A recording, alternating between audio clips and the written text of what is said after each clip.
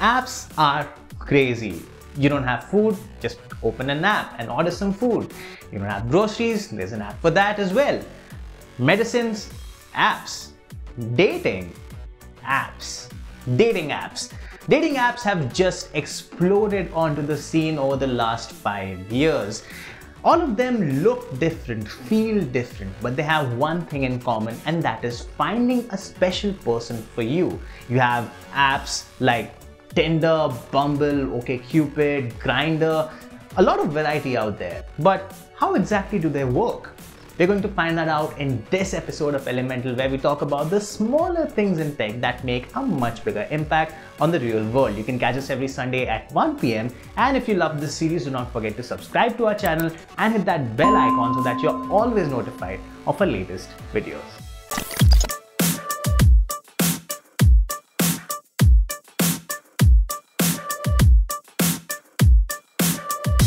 Now, fair disclaimer, this video isn't going to give you dating tips or stuff like, what photos to put on dating apps or bios to put on your dating app so as to get more matches or the best matches possible. I honestly think that's a different thing altogether, which requires a lot of voodoo science, and you should actually just portray an image of yourself that is you and not a person that you want to be to get more matches. But that's not the point, we are digressing. The point is that this video is going to strictly talk about the inner and outer workings of dating apps. On the surface, dating apps work in a fairly straightforward way. You create a profile either by logging in with your phone number or social media account, add some info about you, come across some new people, and then make a decision of whether or not you want to match with a person.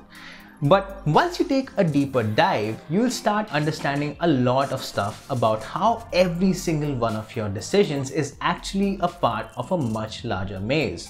Dating apps take your data like dating preferences, location, and personal information to find relevant people and display them to you using an algorithm. That sounds eerily similar to search engines. That's because it is. Search engines also use algorithms to find a relevant search query for you.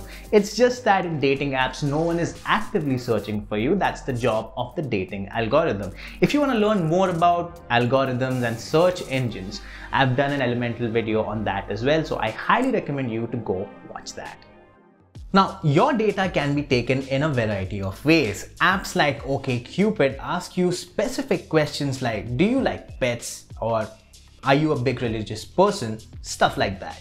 It then asks you what answers you would like to see from your match. Now, there are certain other minor important details that the algorithm considers as well, like some answers to certain questions that have a higher weightage than others and talk a lot more about you. Finally, it compares this data to a bunch of profiles in the area that you have selected, and voila, you have a compatibility score, on the basis of which you may or may not choose to match with a profile. Now, while OkCupid uses a lot of explicit questions, different apps may have different ways and different complex ways of finding and displaying matches for you. And this depends a lot on a variety of other factors like the way you use the app itself. A majority of apps use a card-based interface in which profiles are shown in a stack of cards and you basically choose to either match or move on. Many card-based dating apps use a desirability score or an ELO rating system which has roots in, believe or not, rating chess players. Tinder claimed to have used this in the past, but now it says that it has a different way of matching people which it hasn't revealed properly. In the simplest terms, you rise in the ranks based on how many people swiped right on you or liked you, but that is weighted based on who the swiper is. The more right swipes that person had, the more their right swipe on you meant for your score. It is basically a live feedback system in which you are constantly rating and are being rated positively or negatively mindlessly without caring as much about its effect rippling down on other profiles. Think of it this way, even if you follow all the guidelines that are set by dating apps so as to give you more matches or more relevant matches, you may still not end up with them.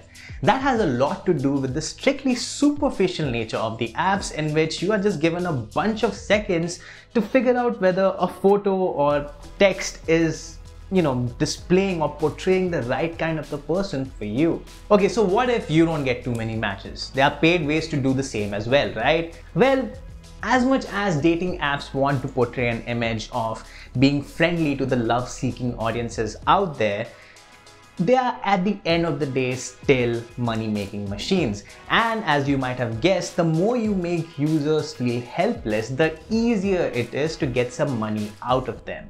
So you have stuff like super likes or super swipes. For these, the app has to set the algorithm aside. It's obligated to push your card closer to the top of the pile of the person you just super liked. This doesn't guarantee that you will get a match, but it does mean that a person who has a higher desirability score will be provided with the very basic information that you exist. Then you have subscriptions ranging from tiers like Plus, Gold and Platinum that let you see if a person actually liked your profile, set a wider location preference, and in some cases give you a boost that claims to show your profile to more people. Sadly, there's very little data on this, whether or not it actually works. Further, the prices of subscriptions don't vary from plan to plan. They can also vary from different age groups. For instance, Tinder has different pricings for users above and below the ages of 30. Now, all of this may seem discouraging to you if you have watched this video so far, but at least you have a much better understanding of how dating apps work and how your tiny little actions can have such huge consequences on just an app. That's kind of interesting, isn't it? And I think that's the essence of Elemental if you think about it. Anyway, that's the end of this video. If you use dating apps, do let us know in the comments. If you have found love on dating apps, do let us know that as well. A quick reminder that Elemental videos come out every Sunday at 1 PM, so don't forget to subscribe to our channel, that is Gadgets360. And for all things tech, log on to gadgets360.com.